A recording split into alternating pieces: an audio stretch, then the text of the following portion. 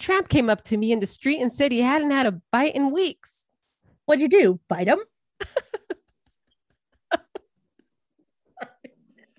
It's still that you're giggling. Lucy, I'm home. Hello, everyone, and welcome back to Having a Ball podcast. Today, we are talking about The Benefit. I am your host, Steva. And your co-host, Erica. The Benefit is the 13th episode of season 1. It came out January 7th, 1952. Directed by Mark Daniels, written by Jess Oppenheimer, and everyone else. Everyone else. I feel like they're the same people every time. So no, it changes, but go on. Does it? Yeah, later. Madeline Pugh, Bob Carroll. It was filmed November 30th, 1951. The rating was 51.6 over 72. I saw that too. I don't know what that means, but that's what it is. If anyone knows what that means, go ahead and tell us what it means. I'm guessing it's pretty high, like a B. I don't know. What would that be? Anyways, next episode, what were the ratings and what did they mean?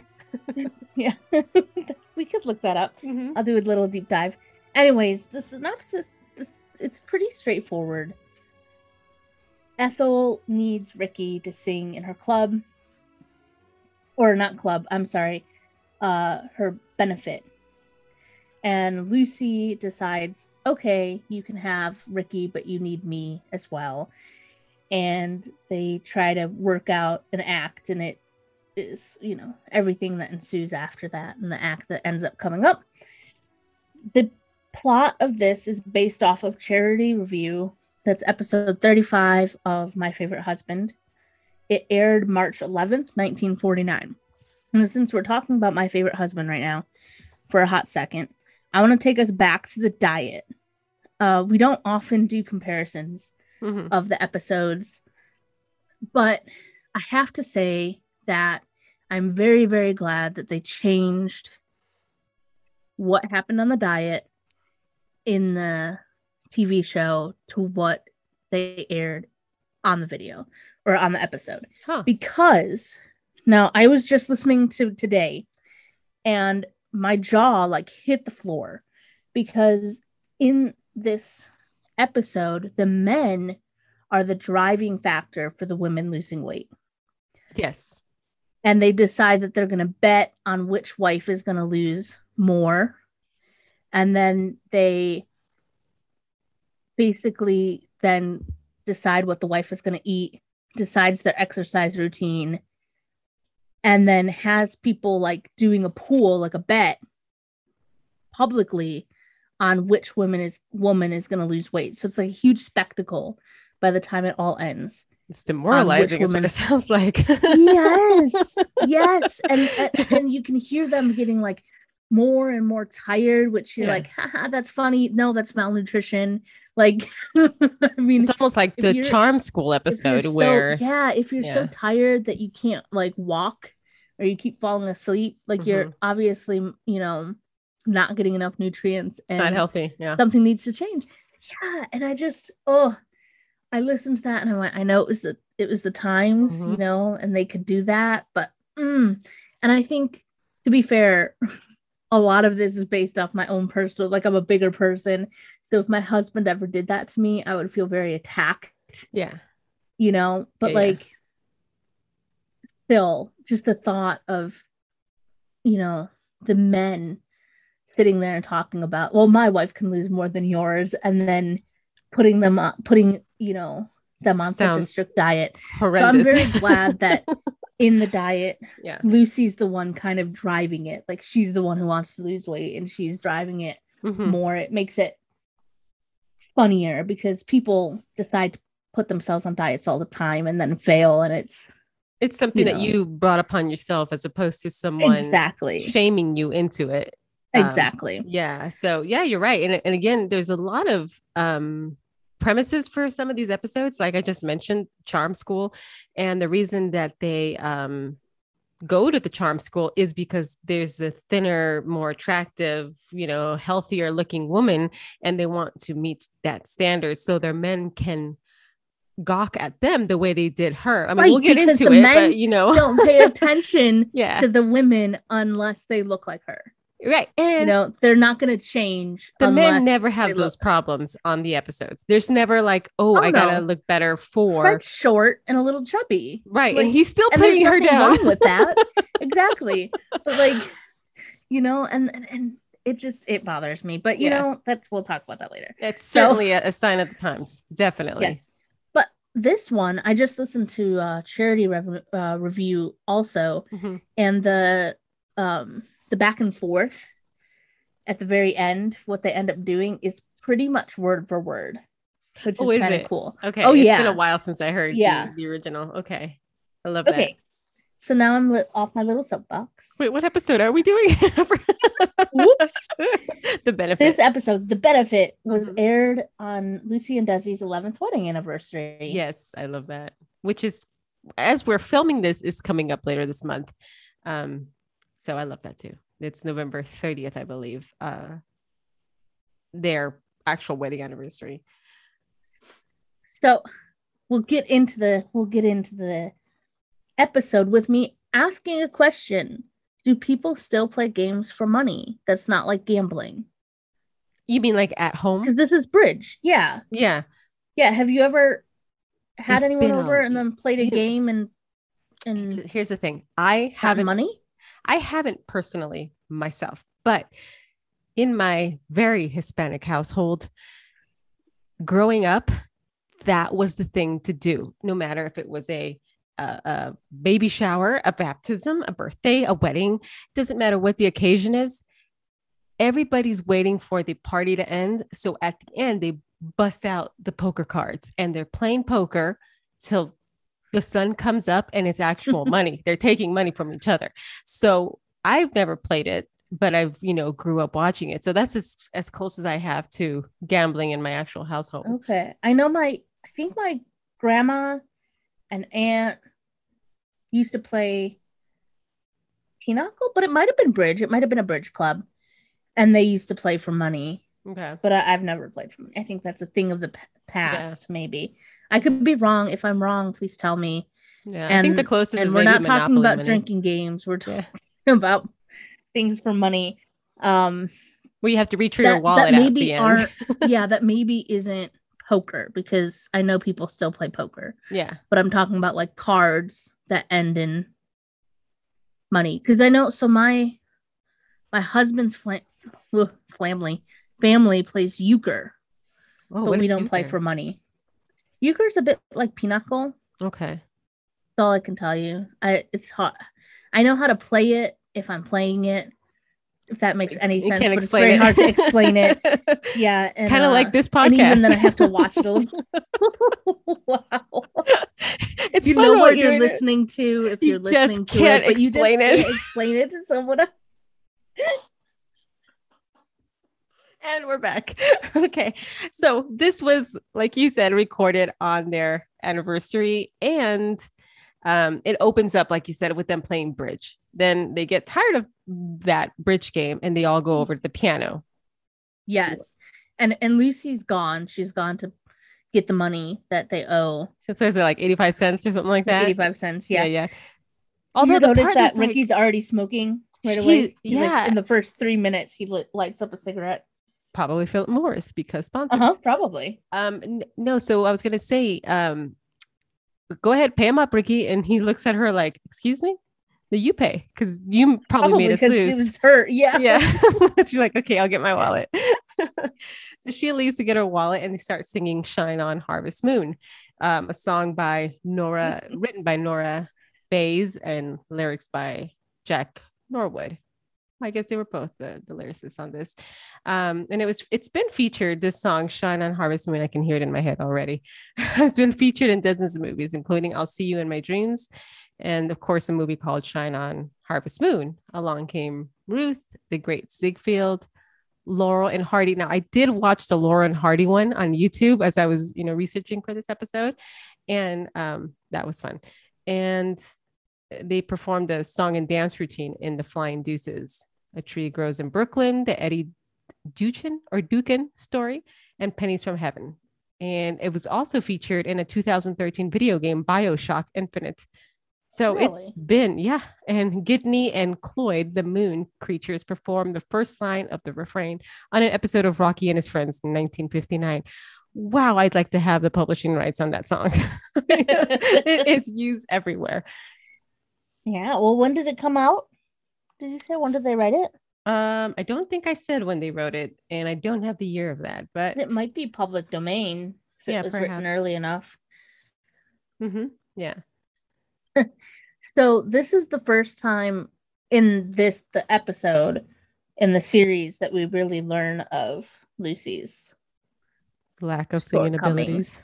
Yeah. So I think it's, kind of mentioned in passing about not having talent or whatever, but you don't really hear how awful she is until this episode. And this is something that Lucy and Desi's, like Lucy had started doing in the vaudeville act. Singing and badly. then also and on tour on the radio with Zing Went the Strings of My Heart, and it just kind of went really well. People liked that, and she continued to do it. And I know, in interviews she mentioned that she can't sing. She's mentioned that. Well, in a lot of the movies that she did, her voice was dubbed by actual singers. Actual singers. But you can hear her singing a few times. There are, a few videos of her actually singing, and she's not that bad. Oh, she's better than me. Like she's definitely putting it on for the cameras. Oh, sure. Yeah. And that's what, audience does up. Yeah. So it wouldn't be funny if she had like this falsetto operatic voice, like Ethel does, like it wouldn't be funny, although, and both of them being just multi-talented. But the funny is that her voice just like, So there's the three of them are singing and having a great time. And then Lucy comes in and she starts singing awful. January, February, June, and July. Yes. And it's so loud. She sings so loud too. So it's not only is it bad, but it's loud. And they're like, okay, well, someone's off key, and they probably know who's off key, but they're like, all right, well, we're gonna make everyone just to prove the point. And she sounds like like your alarm when it goes off in the morning, and you. Hold on, Z was gonna. I will be your alarm. I'll record that. Yeah, and so they stop singing because they're less than pleased with her. Yeah, they're like, you know what, we're not going to sing. Let's not sing. We'll do something else. And she's like, all right, well, I'll just sing by myself. I love that. No! And all of them jump up. No, I love that. She's like, wow. Yeah. So the men go to get something to eat, which I don't know. I guess it's fine. I always just assumed that they had just eaten and then played bridge, and now they were eating again. But to be fair, they could just have come over for bridge and not have eaten dinner. Yeah. And so she's like, after they insult her, they want her to fix some sandwiches or something for them. Like, you can't expect me to feed you after you've been insulting me. Even if it's true. So Ethel, the men leave, and Ethel's like, listen, I need your help. I need you to help me I need Ricky. Oh no, she says it much more hilarious than that. My women's club wants Ricky. Yeah. That's great, but I'm not through with him yet. My first thought is, why isn't Lucy part of this club? That's a good idea. Okay, you're right. I know that they don't have to do everything together, but it just seems like something that she would be, and she is later on down the road. They're in the same clubs together. The Wednesday afternoon Fine Arts League that never meets on a Wednesday. Maybe that's why it's called the Wednesday, that we can meet every day except for Wednesday. Now, the name of this club that Ethel's in is called the Middle East 68th Street Women's Club. I didn't know the name of that club until it's so long. It's very long. And so you're right. Maybe it wasn't something that she was invited to. Who knows? But the clubs were such a thing in these episodes that, I mean, you don't really see that much. I don't think wives just uniting to create clubs to keep each other occupied. Yeah, I meant to look it up. I didn't, to see if there were any clubs in my area. Women's clubs. Yeah. Yeah. So like, there's different, I know there's like mother. Oh yeah, certainly like things, mother. But I don't know. So, obviously, you're not part of them. I'm not part of them, guys.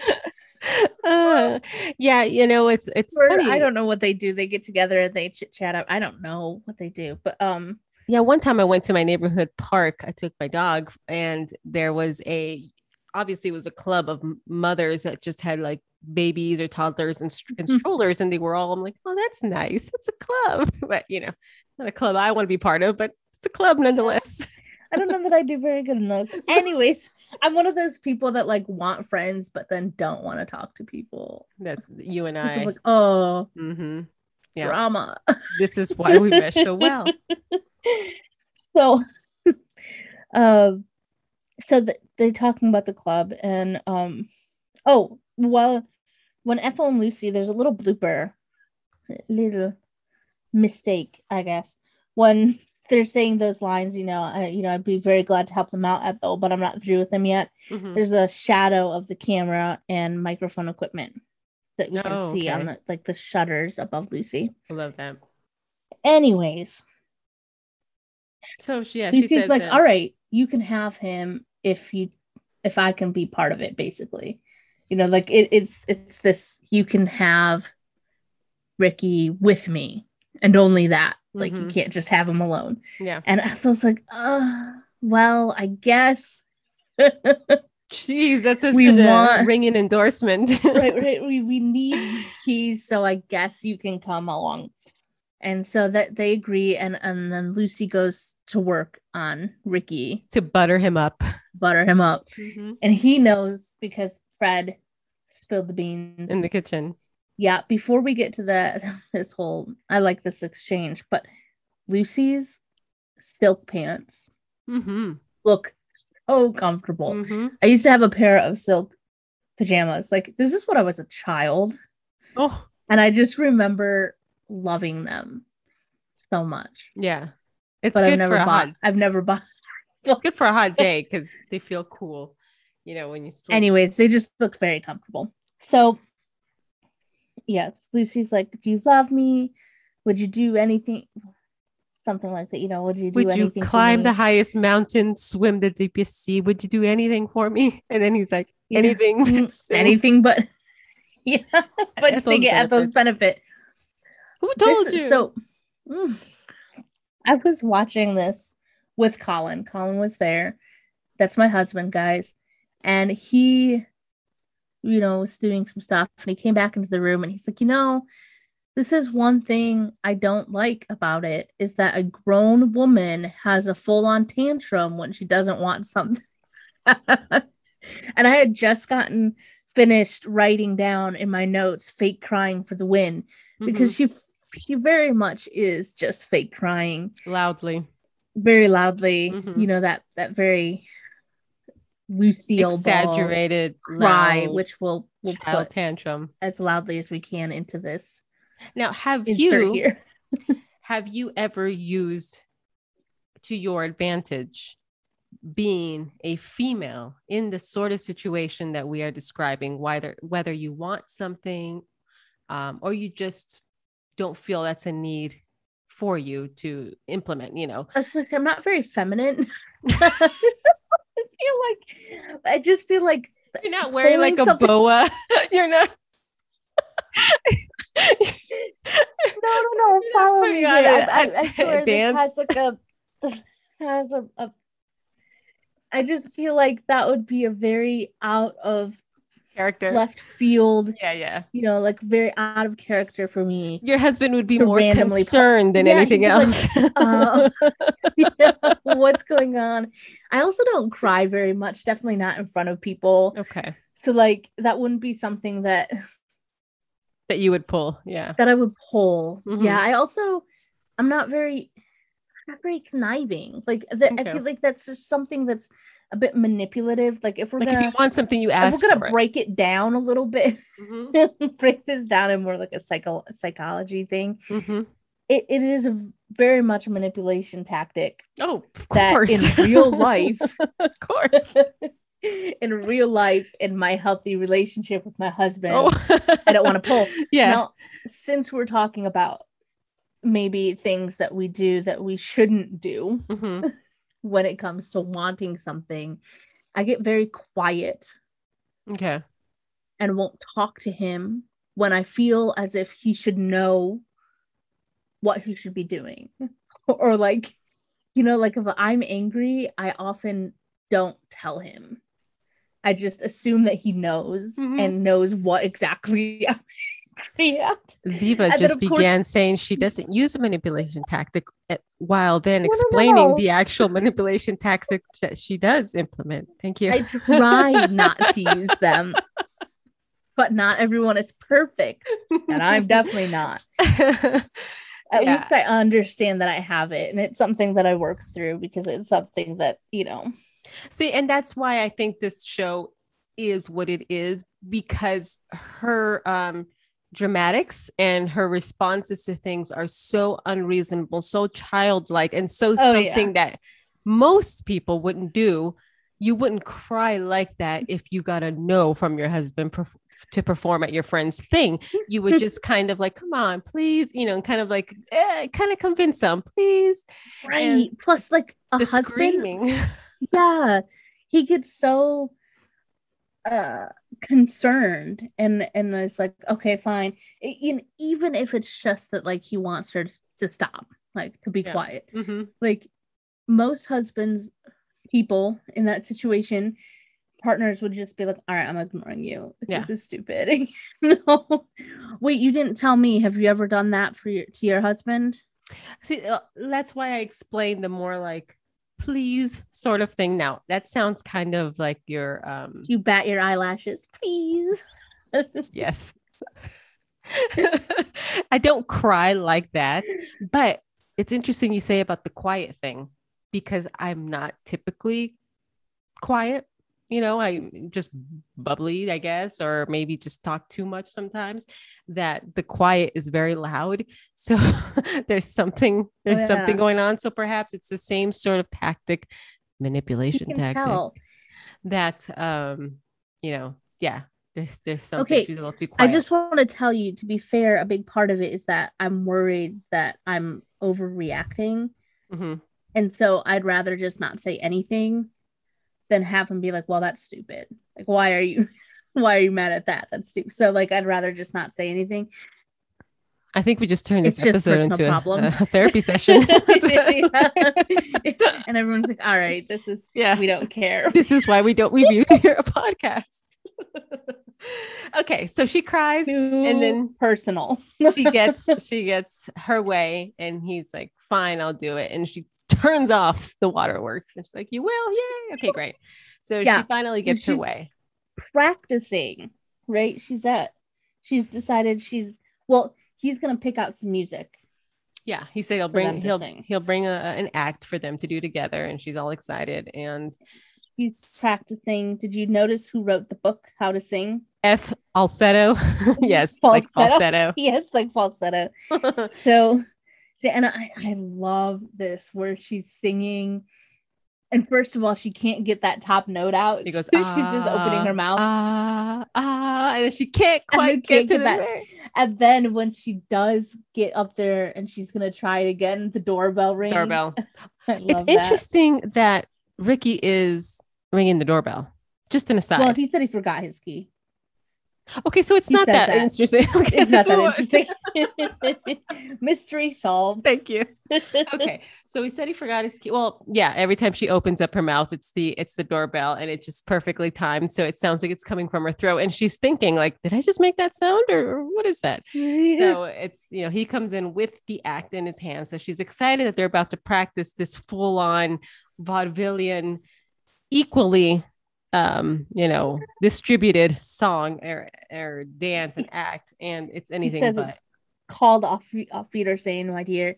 And she goes, oh, what is she? Off Wiedersehen? That's a nice Cuban melody. Yeah. And very German. And then he hands her the thing, and she's got like pages. He's pretending like, oh yeah, she's got scrolling huge amount of paper and she thinks that's all her parts. Yeah. I understand that he doesn't think she can sing, you know, and I get that. But, and we'll see this later on even, he doesn't want her to have any spotlight, it almost feels like.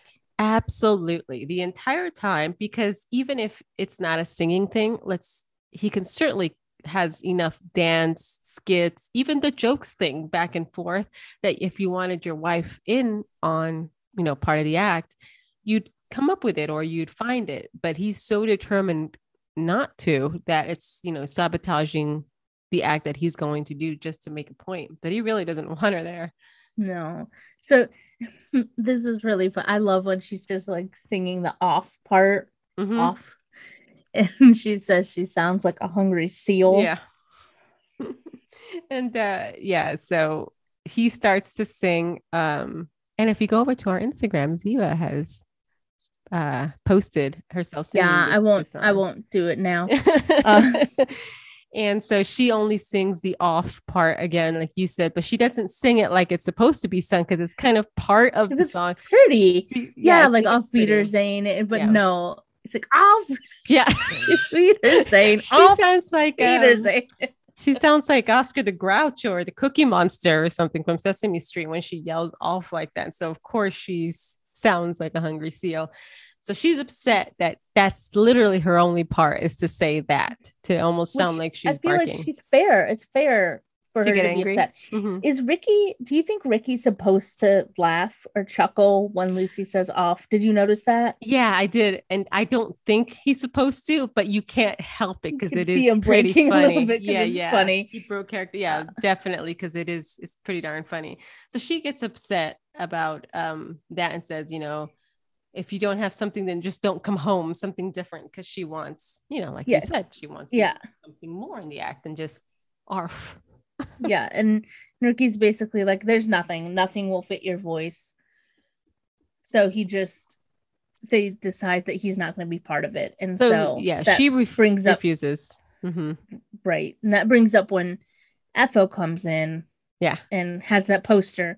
I do want to mention, as she was cleaning up, you know, getting the coffee table ready, I had a moment of like, oh, I used to have magazines on my coffee table too. And then I had a baby. It ended up.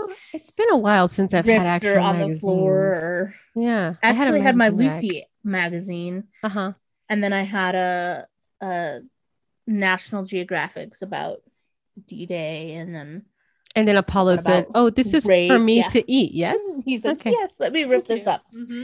So Ethel's upset that you can't. That she's upset that Ricky and Lucy won't be in the. Well, mostly Ricky, of course, but I was going to say Ricky. Yeah, she changes the sign because she had signs made that said Ricky Ricardo, and she adds Mrs. You know, because that's who you're going to get. And she says, and it's like expecting Clark Gable and getting Hubert Grimsett. Lucy says, Hubert Grimsett, never heard of him. Ethel's like, exactly.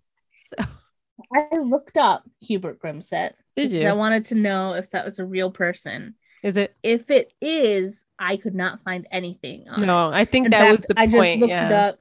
I looked him up, and the only thing I found with that name was a reference Lucy related this episode. Yeah, so I think that it was a made up name for that purpose, much, like you said, for the purpose of going, okay, it's very obscure.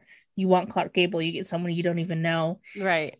So I do love that Ethel's like, well, basically saying that she'd take the wife of Hubert Grimsett instead of Lucy or something like that. So then they start thinking about doing the act together. Yes. She brings up costumes. The costumes from the closet. The coat closet. Right. That never has costumes in it until now. Yes. That's the one. and she's like, you haven't seen it? It's been here. Like, look at it here. And I was like, well, she hasn't seen it because it's never been there. And it's not going to be there ever again. And so she busts out a massive 2-person horse costume, which this is one of my favorite just snippets of the show. Yes. And there's a fun, well, let's talk about what happens, because there's an aside with William Frawley about this. So Lucy wants to do a horse act. Lucy and Ethel could both be in the costume, and she's like, well, we know who's going to be where. And so they both want the head because nobody wants to be the back end of horse. Right. And so she's like, Lucy, Ethel, come on. And so she finally is like, why do these things always happen to me, while she's holding the horse's tail, and so she climbs into the back end of the horse. When she's climbing. Come on. Oh, sorry. Are you going to talk about Albuquerque? Yes, go ahead. Yeah. This is the first time that we hear about the family in Albuquerque, I believe. And then we do see them, right? She goes to visit. Oh, yes. I think later on. Mm-hmm. But this is the first time. And she goes, if my family in Albuquerque could see me now, they'd die of shame. And Lucy says, speaking of Albuquerque, is it true your father drinks goat's milk? I love that. It was so random. That wasn't, my guess is that wasn't in the script, because you can see Ethel really struggling to get into that horse costume. So if it feels like a filler, like she's right, like she's like, all right, we need to get this. Maybe they weren't expecting it to take this long. She improvised, yeah, because she didn't even answer, like it wasn't ever acknowledged. They just moved on, Yeah, so. But it's so good. It just fits so well. As if it's so random. Is it true your father drinks goat's milk? Where did she hear that rumor? I mean, and why does it matter? So why are you bringing it up now? So she says, I defy anyone to recognize you in there, right? So she says, no one's going to even recognize that it's you. Of course, the king of just one-liners, Fred, walks in and just says, hi, Ethel. And it's hilarious. It's comical because no one would recognize that it's her because she's bending over. But the joke is there. It's clearly that, it has to be her. That they see Lucy and they go, oh, Lucy and Ethel. But yes, you're right. There should be no reason. Now, what's funny is when I was reading Desi Arnaz's autobiography, I think we spoke of this when we did the William Frawley profile, is that he would never memorize anybody else's lines, just his. And so there was a part where he read the part where it said his line is, hi, Ethel. And hilarity ensues. And he looked over at Desi Arnaz, and he said, that's not funny. Why is hi Ethel funny? And right. The problem is you're not catching up with everybody else's line and what's happening. The woman's bent over. There's no way for you to know that it's her. So it's funny that you recognize her. So the way he explained all of that is so lost with the fact that he didn't ever memorize before or after his own lines. So him just saying hi Ethel is not funny, but it's actually pretty hilarious, Right. So he came in because he's got music that Ricky's decided. Mm-hmm. They're gonna sing the song and they're gonna do jokes, and this is what we were talking about. So not only he picks something, which is nice, but he decides that all of the jokes, he gets to tell all the jokes. And you can kind of see as Lucy's expecting to go, okay, well, I'll get the next joke. You get a joke, I get a joke, you get a joke, back and forth. Right. He's probably saving some funny ones for me. Yeah. Yeah. It's just all Ricky, and Ricky gets all the jokes, and Lucy's just kind of there to feed him the lines, And so she gets really mad. She's like, I'm not going to do it. And Ethel goes, I can't believe I'm asking you this. Will you please sing at our benefit? And that's when Lucy comes up with the idea of like, okay, but things are going to change. She's going to sabotage it a little bit. I love when she's practicing by herself and she's still got those like big, funny, like big. She's making herself laugh. Yeah. Yes. That is funny. And so you move on to the next scene, which is, of course, the actual benefit act. And now, club members and guests, comes the piece de resistance. That means the best part of the evening. She says now it's, Mr. and Mrs. Ricky Ricardo doing, is it song and song and jokes or Song and witty sayings. Song and witty sayings. There you go. Sayings. Which is, very vaudevillian thing to do. Yeah. So we're gonna do those. We're gonna do it. So we're going to do the back and forth that they do now. We're not gonna sing. We're not gonna sing. But the song is the Underneath the Bamboo Tree, which is yes. I love that song. I really do. I wish I had a singing voice because it's one of my favorite ones. Under the bamboo, underneath the bamboo tree. They do the song and the jokes between the songs. They tap in, tap out. Now they did this out in as part of their vaudevillian act. Lucy and Desi did when they were doing the on the road kind of tour that they were doing before doing I Love Lucy. This was one of the acts that they would do. They kept doing it, actually. They did it again at a charity event, the first major City of Hope fundraiser in Palm Springs in 1953. And then they do the same act in Dinner Party with the President, November 25th, 1953. So they bring it back quite a bit. I do love those outfits they wear, the striped outfits and the brim hats. Me too. I like that a lot. Yeah. Okay, so then they do Underneath the Bamboo Tree. And then tap. Say, Lucy. Yeah, Ricky. A funny thing happened to me on the way to the theater tonight. What? A tramp came up to me in the street and said he hadn't had a bite in weeks. What'd you do? Bite him? It's so that you're giggling.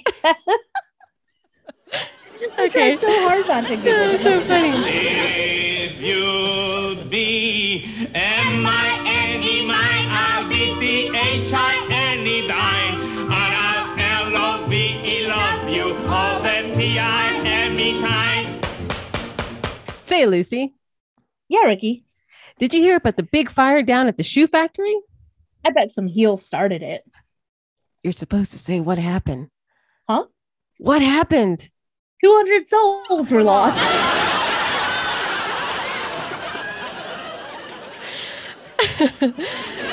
You are the B-E-S-D-S of all the R-E-S-D rest R-L-O-V-E love you all the T-I-M-E time. Go ahead. I'm onto your tricks. You started this time. Go ahead. Okay. There are two things I can't eat for breakfast. Lunch and dinner. We'll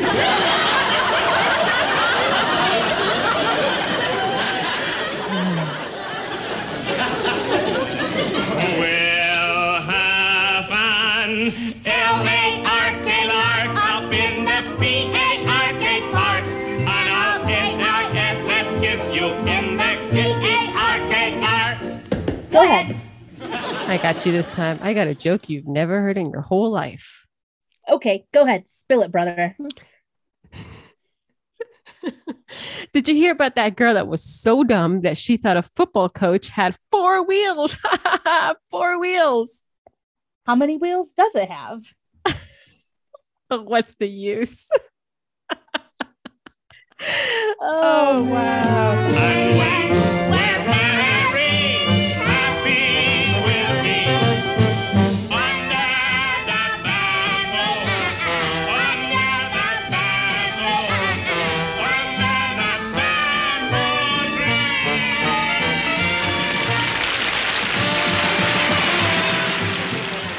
My favorite part about all of this is that you just see Ricky getting More and more aggressively annoyed. aggressively and annoyed, like yeah. trying to think. You can see it in his face as he's trying to think of ways to like Get back at outsmart her. Or, Mhm. yeah. And then of course, they go out and they come back and he's all smiles again. And I think he's just doing the outro to the, yeah. the episode, and you forgot, because I feel like if I was angry at someone, I would still be angry as I was leaving the stage, or Right. right. But they're on, he so I think maybe he appreciated the comedy that it actually brought on. But not. Oh yeah. at first it's like, you're trying to outshine me, which is what I was trying to do to you. So It's basically, it's not the same, but it's like when she is the clown, looking for Ricky Ricardo. Ricky Ricardo. Yeah. Oh yeah. Yeah. And that whole area, it's just showing, and this is not Lucy and Desi, but Lucy and Ricky, where Ricky realizes, oh, Lucy's actually funny. And this, I'm talking again, the part of the show characters. Yeah, the characters. Right. Where Ricky's going, oh wow, she's actually funny, and she can upstage me. I mean, she did upstage him quite a bit there, but that was more his fault because he again was like, no, I'm not gonna let you shine. And she went, oh, watch me. Yeah. And I think that's why, here we are doing the show in the year that we are, after all of these years, 70 years later, because she's just so effortlessly funny. And the thing is, it wasn't effortlessly. She worked hard at being funny, and so those skits were, thought out to the very second that she did everything. And they practiced them a lot. Even as we were just doing it, I was like, I could have been better, and they they work on that, the very specific timing and tone, the way that they answer, the tone exactly. Her facial expressions is what is a big part. It makes it, because if she did it the way we delivered it, it would not be funny. But the way her facial expressions were everything, because it's too good. But I do have to say though, it was still funny when she did it on My Favorite Husband.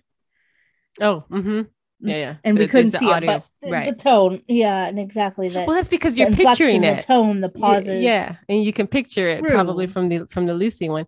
And just for a fun little aside, our previous guest Carrie and her husband did do a rendition of this on the road, and you can find it on YouTube. It's so cute because they do the skit. They got the outfits on and do Underneath the Bamboo Tree. So good. So if you guys, we'll talk to them and see if we can post their link to the song when we post about this. Yeah, find us everywhere.